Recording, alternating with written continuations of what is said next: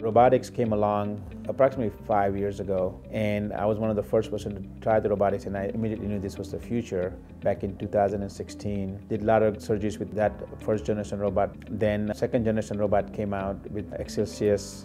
I was leading the way for training people, and the most common response I get is, I don't need a robot.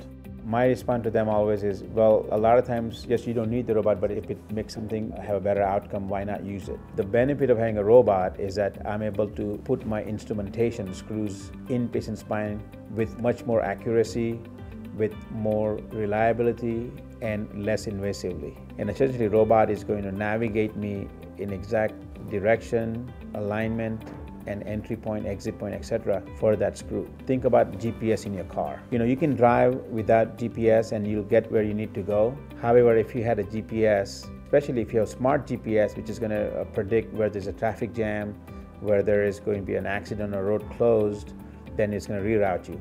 Similarly, robot is pick an entry point where you want your screws to go, and essentially robot is going to guide you that way.